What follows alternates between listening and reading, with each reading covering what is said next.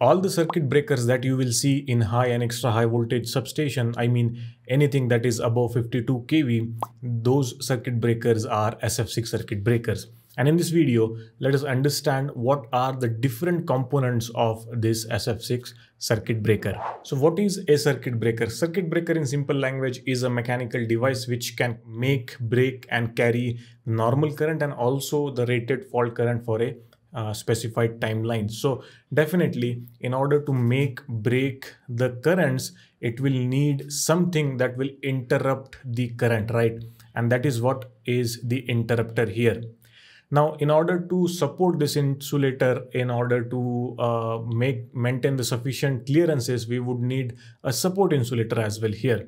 And in order to open and close the contacts, we will need some mechanism, which is nothing but the operating mechanism. And in order to maintain this complete structure on something steady, we would also need a support structure. And these are the main components of the SF6 circuit breaker on which we are going to talk about in this video. If you are someone who are interested in knowing more about the switchgear, then I would strongly recommend switchgearcontent.com. This is my personal recommendation because this website is having ton of information on the switchgear. So you can see there is information on DC switchgear, high voltage AC switchgear, medium voltage switchgear, switchgear testing, gas insulated switchgear, and so on. You can also join their groups wherein you can get updates very quickly. Definitely highly recommended if you are somebody who is interested in learning more about the switchgear. There are lot of articles available on this website. I'll provide link for this website down in the description. You can definitely go and check it out. So coming back to the SF6 circuit breaker, now let us start by understanding the interrupter. Now interrupter, this top portion, what you can see is the interrupter. So this is R phase, this is Y phase, and this is B phase. Now this is the main portion of the circuit breaker wherein the current interruption takes place, and hence the name is interrupter. Now in this interrupter, the regular current is interrupted, normal rated current, and also the abnormal fault current, which is in the case of short circuit. So here is what you can see. It has two types of contacts. One is the main contact and another one is the arcing contacts. You can see the blue portion, what you notice here is the main contact. Now main contacts are responsible for carrying the rated normal current and the resistance is comparatively low. The another type of contact is the arcing contact, which here you can see in the gray color. Now the function of the arcing contact is to carry fault current that happens because that current is very high, and the material of both these contacts are different because their purpose is also different. And then there will be nozzles provided which will focus the gas on the arc. So whenever we are interrupting current, there will be definitely arc and it needs a special treatment. And for that, what we use is an insulating medium. For this breaker, of course, it is SF6 gas. And this nozzle focuses that gas on the arc so that the arc quenching can happen smoothly. So everything, this assembly is completely put inside the porcelain insulators or a silicon composite insulators. Both the options are available. So that is the interrupter, and here you will see there will be one incoming and there will be one outgoing. So here you will be connecting the line, and from here the line will be going out. So basically we are connecting this switch in series with the system. Clear? Understood? That is interrupter. So for 72.5 kV breaker, 145 kV, 170 kV, 245 kV circuit breaker, the number of interrupter required per phase is only one. So here is one interrupter. But as we move to higher voltage ratings, like let's say 400 kV, then this single interrupter is not sufficient to break the current and to maintain the sufficient distance because the voltage is very high there. 420 kV we are talking about. So in that case, we need to use a multi-break circuit breaker design. So you can see here we have connected two interrupter series with each other, right? This is 400 kV circuit breaker with two interrupter per phase. So this is switch 1, this is switch 2 or the interrupter. So this is single phase of 400 kV breaker. So there will be 3 phases. So that means for a 400 kV breaker, there will be total 6 interrupters used for 3 phases. Similarly, when we go one step ahead, 800 kV, that is extra high voltage, then we need to have 4 interrupter in series per phase. So for total circuit breaker, for total 3 phases, we will need 12 interrupters, right? So that is the interrupter part of the circuit breaker, and this, wherever we use more than one interrupter, that breaker is called as multi-break circuit breaker. Clear? So that is interrupter. Now, of course, when we are connecting the supply to our interrupter, we need to also maintain significant distance between that, because there is a possibility that a person is coming and working on this operating mechanism. So there must be sufficient clearance. And for that, we use a support insulator. It will also be made up of porcelain or a silicon composite insulator. It will be basically a hollow insulator from which the operating rod will be going, and there will be the insulating medium provided in this support insulator as well.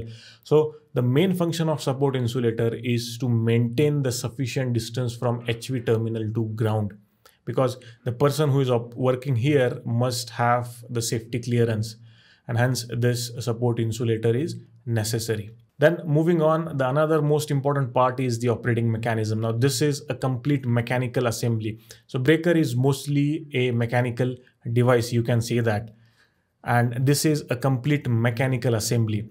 So in past, there have been hydraulic pneumatic circuit breakers as well, which uses hydraulic and pneumatic operating mechanism for its operation. Now we want to separate the two contacts, and those two contacts need a very heavy force, because we want to operate that at a particular speed, because if the opening happens slowly, then there is no use. It must open very quickly, and for that we need to have force, and that force is provided by the operating mechanism of the circuit breaker. Nowadays, all the circuit breakers that you will see are coming with the spring mechanism. So one spring will be dedicatedly used for the closing operation, and the another spring will be used for the tripping operation or the opening operation. So closing spring and tripping spring. Very, very important part of the circuit breaker, the operating mechanism. Here it will be installed in this panel that you see here. And from here, the operating rod would be going inside this support insulator, and from there it would be connected to the interrupter. Clear? And this box not only consists of the operating mechanism, this box will also have, before that you will see here the image. You can see the two springs are connected, and this is the operating rod which is connected to the interrupter. You can see from this hollow insulator, there is this rod moving. And as I was saying, this box will not only have the mechanism, but they will also have all the control circuitry. So definitely, to perform the correct operation, the breaker must have some electrical logics, and all these logics, all these control circuitries, MCBs, contactors and everything will also be provided inside this cubicle. We call it as secondary schematic of the circuit breaker.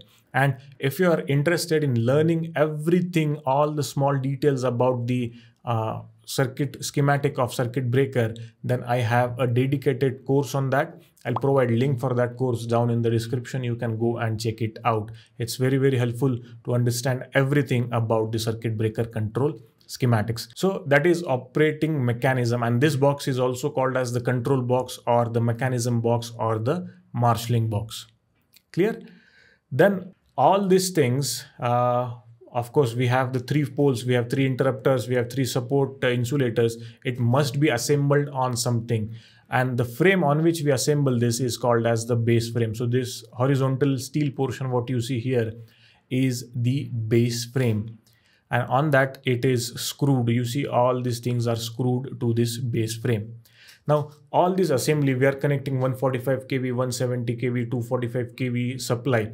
Now, we should maintain a significant amount of distance between the live part and to the ground. So definitely we cannot directly put this base frame on the ground and then connect it. We would need something so that something will support this complete assembly. And that is done by structure which is called as the support structure, made up of steel, and it is necessary to maintain the significant and safe clearance between the live part and the ground. Clear? Understood? So those are the main parts of the SF6 circuit breaker. We saw interrupter unit, which is necessary to interrupt the normal as well as abnormal currents. Then support insulator, which is necessary to maintain the significant distance here from live part. Operating mechanism, again very important part in the circuit breaker, which helps in opening and closing operation.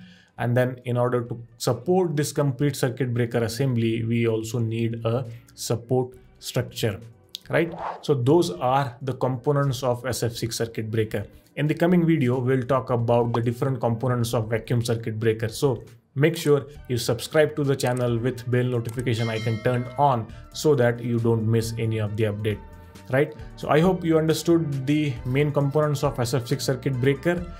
I'll see you in my next one, but till then, keep watching, keep learning.